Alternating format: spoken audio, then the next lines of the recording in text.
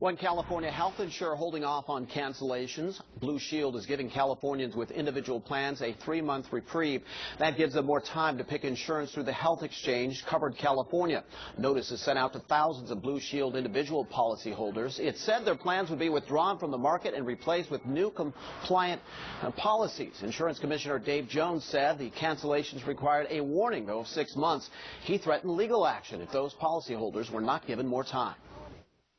And what I will continue to do as insurance commissioner is make sure the law is complied with and consumers are protected. And in this case, that means people should have been given additional notice. Now we've given them the chance to have additional notice and the chance to stay in their current policies if they so choose.